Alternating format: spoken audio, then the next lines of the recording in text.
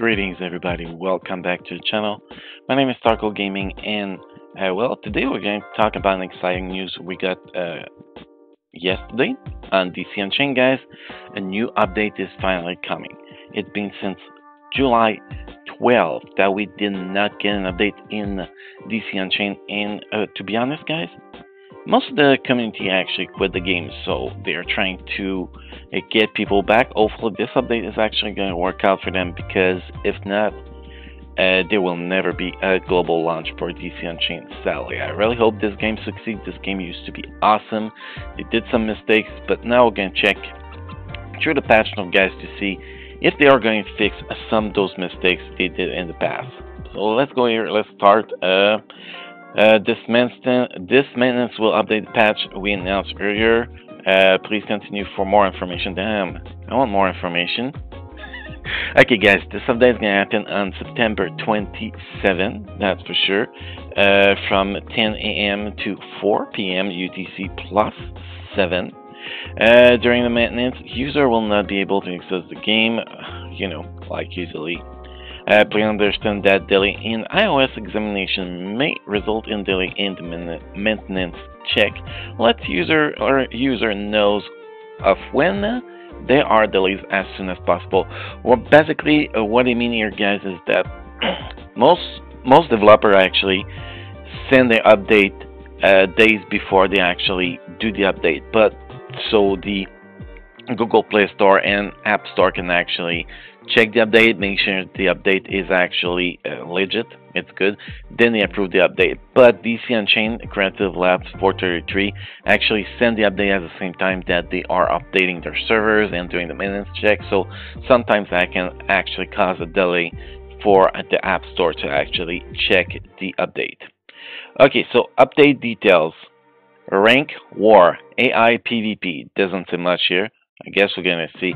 Had SS rank characters. Now the characters are going to get another rank up. Like if you compare to Marvel Future Fight, for example, it's like when the characters got from Tier 1 to Tier 2, in my opinion. Daily Boss, which is going to be awesome. For more information for Daily Boss, you can refer to the old July update notice that was actually delayed to today.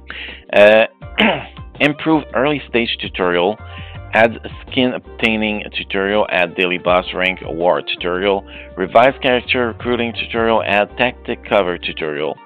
Beside the above mentioned, more tutorial will be added and improved to assist with gameplay, which is a bit late to add a tutorial, in my opinion. All those things should have been done when the game was actually released in March or May. I don't exactly remember. I think it was the end of March.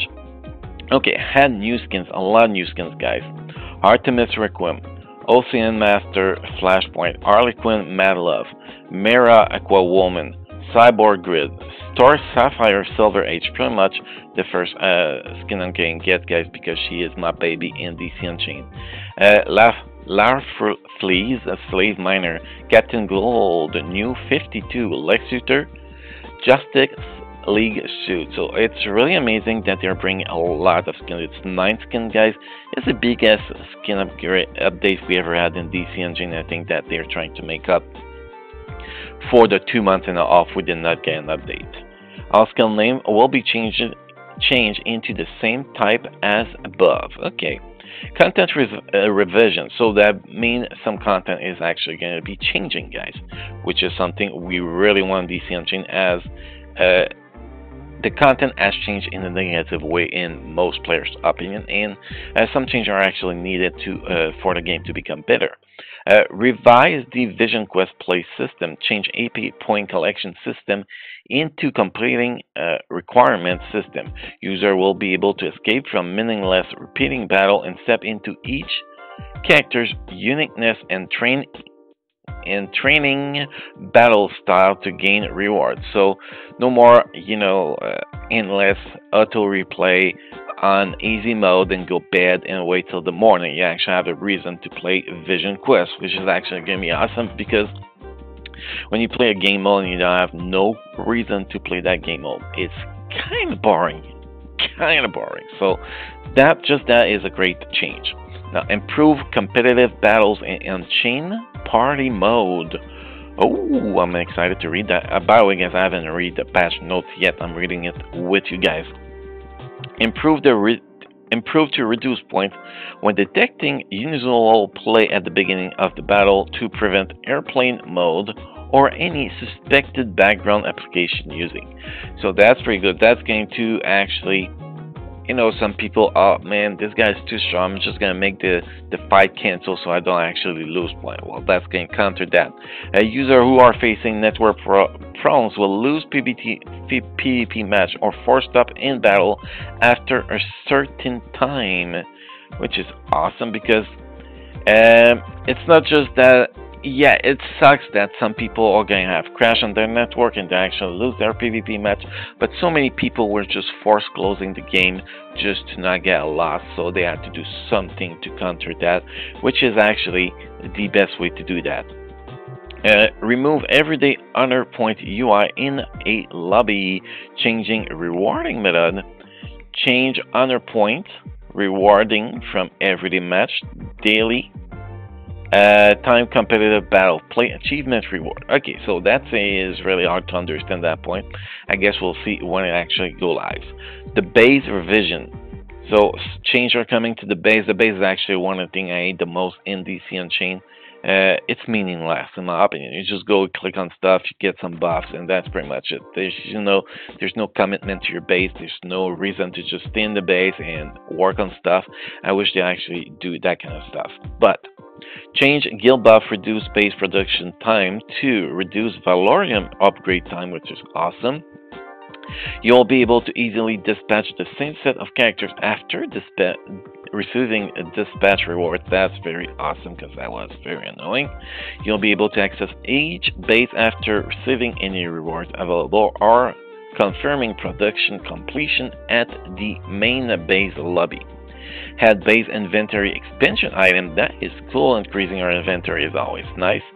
Base production center and dispatch centers rewards stack up to maximum 999 times. That's a lot.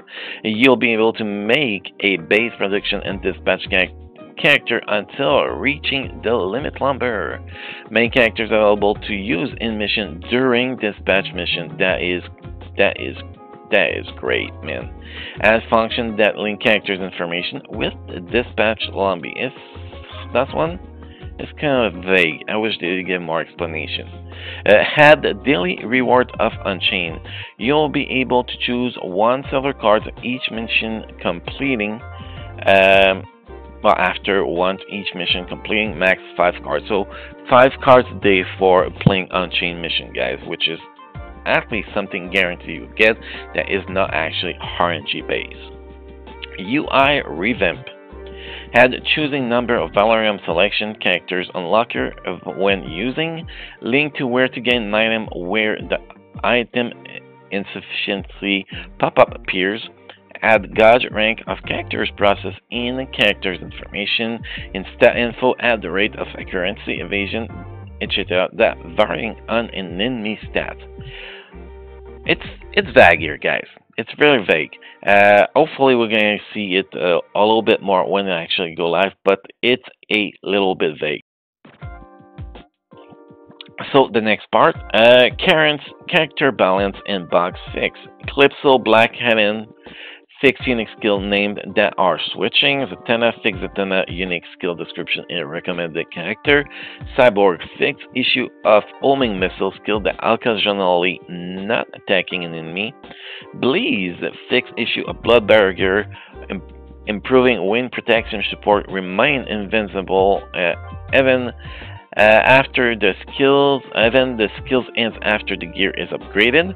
Had HP recovery effect to improve wing protection support. Fix issue of blood barrier gear, improving wind protection.